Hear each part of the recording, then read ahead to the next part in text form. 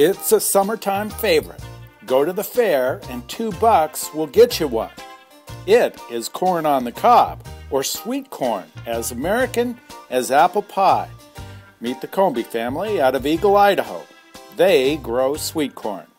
Jordan and I, we've been doing it since he was 5 years old. He's 17 right now, so I've been doing this for 45 years.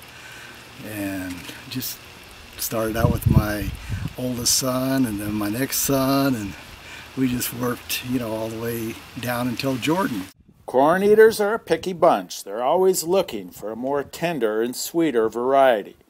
Combe started with Golden Jubilee, tried several other varieties over the years, and finally settled on the Incredible variety. What's good about it is it's really easy to pick. It's so much easier than this sugar bun. It's just like velvet when it rolls off, and they're just uniformed ears. They mature clear to the end. Son Jordan is the marketing director for the family business. We've put it on Craigslist, and we've announced it at our church that we have it. We have lots of signs everywhere all down the road, and family, friends know, they tell their friends.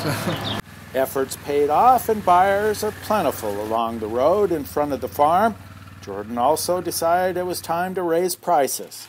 Input costs are much higher in 2011. Well, everyone else is charging $4, and it's about time that we, got with it.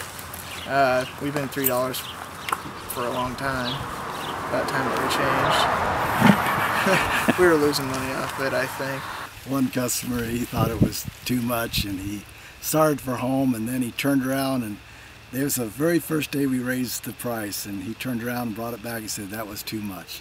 And so Jordan gladly gave his money back, and it just took off after that. We were a little nervous the first day, but it has been nothing but good.